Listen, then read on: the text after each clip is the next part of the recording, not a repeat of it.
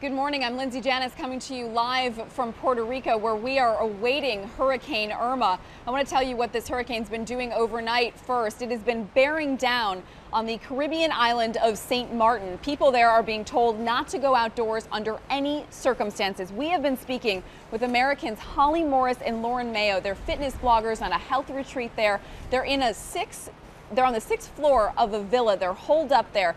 They describe the sound of the howling winds like the sound of a freight train going through a building. They say the waves and the rain is so powerful it's actually coming through the windows and flooding their rooms. So very scary situation there. We also have gotten some crazy pictures just in the last few minutes from St. Bart's. Cars floating in the street, the result of a massive storm surge. So Hurricane Irma next is going to head to the U.S. and British Virgin Islands this afternoon, and then it's expected to arrive here in Puerto Rico later on this evening. We're already getting a little bit of wind here and some rain this morning, but the full effect is supposed to come just a little bit later on this evening. I want to bring in my colleague Josh Hoyos because he has been listening to the governor's press conferences. He's been speaking to the people here every few hours in Spanish, and you've been translating for us and paying attention. So what did he say just this morning? So at this point, we know that 700 people are now in over 150 shelters throughout the island of Puerto Rico, mainly northeastern portions of the island that were actually under an evacuation warning. Local media has been warning people that the sun that's barely coming out today and the relatively calm winds, albeit considered what we're about to see later tonight, should be not a point that makes people think. Don't be fooled by what's about to happen. By the end of the evening, the entire island will be seeing tropical storm force winds. I mean, Irma will be 35 miles off this coast right here. It's incredibly startling to see an island that has not experienced a hurricane of this magnitude in nearly 100 years. And he's warning anybody that lives near a beach now to go inland. And everyone needs to move inland. If you live near a beach, you need to move. Anyone who's in a low-lying area needs to move.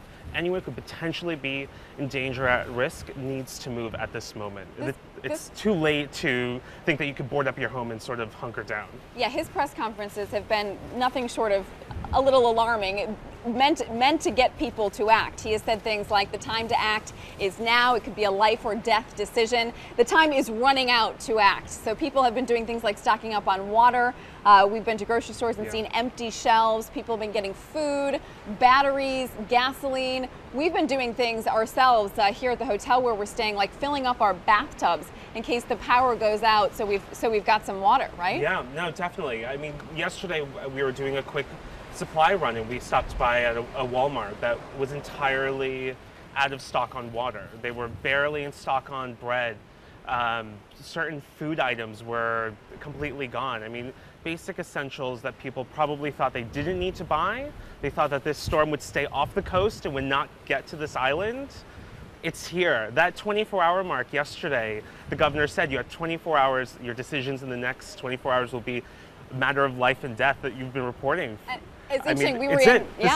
We've hit the 24-hour mark. The time is coming here. Just in the next few hours, we're already starting to see the wind. But we spoke to that shopkeeper in Old San Juan yesterday, and he told us that, that people he didn't think were taking this very seriously, and his shelves were full.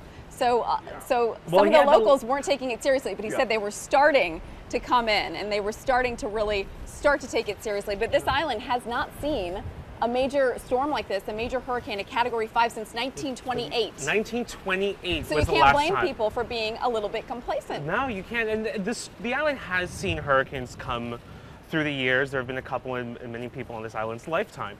Nothing like a Category 5. Nothing with winds of 180 miles an hour with gusts of over 200. I mean, it's sort of hard to even fathom that 35 miles off this beach, that we've been Category 5 storm. We've been seeing sandbagging happening right behind you all through the morning. They're making sandbags. This hotel has been all hands on deck for, more than a day here. We have seen them carrying in furniture, tying down everything loose, trying to keep people off the beach. There are a lot of tourists that are stranded here that couldn't get back to the U.S. or wherever they were going. So they're here to ride out the storm as well. And this hotel, by all accounts, sounds like it's very prepared. There's a backup generator here. Power is a big concern The country's the director of the power company came out today. What did he talked about vulnerability. Yeah, vulnerability is going to be key. At the moment, 90% of the island subscribers to energy still have power. Sort of crazy that at this point 10% of the nation is already lacking power. Right. We've only had wind at this point. Remote parts of the island may not see power for up to 8 months. That's incredible. Parts of San Juan, parts of populated areas of Puerto Rico may lose power for up to a week. I mean, there is that firm belief that people need to be prepared for something catastrophic. And the governor also said today that most of the deaths that happen in hurricanes like this are the result of floods. So there's going to be storm surge, 3 to 5 feet, difficult to predict at this point, but that storm surge together with the rain that's going to come down, we could see some life-threatening flash flooding. And the big concern, of course, not only for residents and tourists who are here, but it's also for emergency service workers. I mean, once winds hit 50 miles an hour, gusts of over 60, it's hard for them to get to people. They've essentially said that they will no longer rescue people. It's too dangerous. All right, we are going to keep you guys updated. We'll be here riding out the storm. We'll let you know how Puerto Rico fares. Stay with ABC.